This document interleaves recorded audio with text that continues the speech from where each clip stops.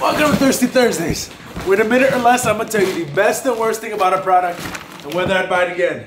Today we're taking a look at the Thule bike case. The best thing about this bike bag is that you've got a built-in bike stand that you can use to take your bike apart. And then that bike stand simply clicks into the box so that you can use it again when you get to your destination to put the bike back together. The worst thing about this case is that it's pretty heavy. It's almost 28 pounds, which means your bike has to be around 22 pounds or less to avoid a lot of oversized baggage fees at airlines. Now, what you get for that, in my opinion, is the best mix of soft bag and hard-sided bag because it can collapse but still protect your bike pretty well, which brings me to the point, would I buy it again? Yes. Now, this is pretty pricey, and I'd say if you don't travel with your bike more than one time a year, you may not want to buy this and just use a cardboard box. But if you travel more than once a year, literally the best bike bag I've ever seen. But with how easy it is to pack your bike into this, you may find yourself taking your bike more places than you thought. Until next Thursday. So Thursday, my friends.